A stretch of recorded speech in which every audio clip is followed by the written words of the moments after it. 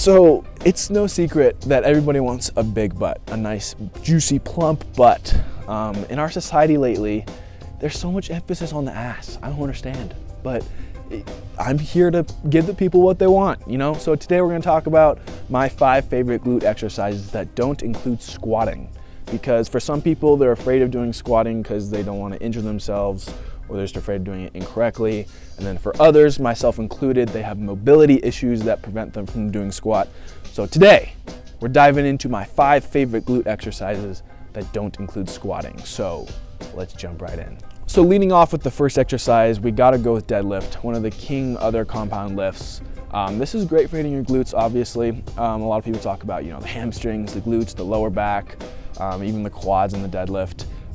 But the glute is one of the main primary muscle groups in this exercise, and I think a lot of people actually forget about this muscle in deadlift because they're not locking out enough at the top of the movement. If you're really locking out and you're really squeezing your glutes together, you'll feel it a lot more than if you were just kind of going through the motions a little bit more. This often happens when people have a little bit too much weight on the bar and they're just kind of ripping through it. So I'd really recommend you just drop the weight down a little bit and go for those higher quality reps to really hit those glutes harder. All right, so next up we got the hip abduction machine with the classic glute squat variation that you see people doing all the time. This is nothing new, but the tip that I have for people on this one is to not really think of this as a squat. So don't think of yourself rising and falling into this as your knees go outward. Really focus on keeping your hips relatively in the same kind of position, but just focus on really opening your hips up by driving your knees outward into the pads. Driving your knees out will really activate those glute muscle fibers, and it avoids involving more of your quads and your hip abductors, which is kind of what we're trying to avoid in this movement. So barbell hip thrusts are next on the list, and these are another classic glute exercise. You see people doing this all the time.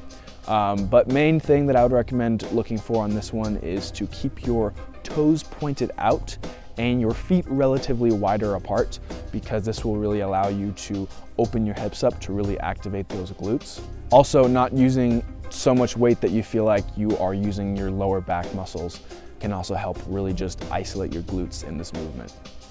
So cable kickbacks are more isolatory, and one thing that I recommend on this one is to try and get your torso as horizontal as possible.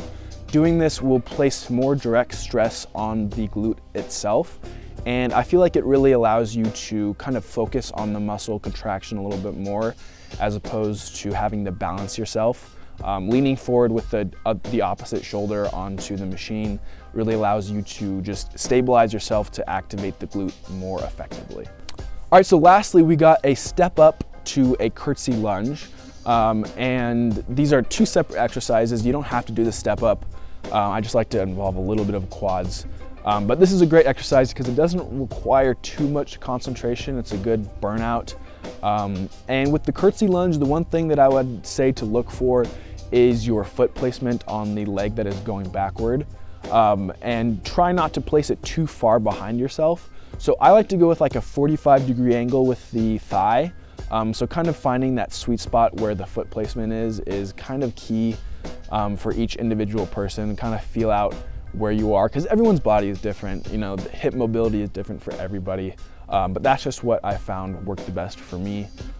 So give that a try. I usually like to go kind of higher reps, 20 to 25 rep range, to really just burn it out at the end of the workout. All right, so hopefully that helped some of you guys out. I've been getting a lot of questions and comments lately, and I really appreciate all the support.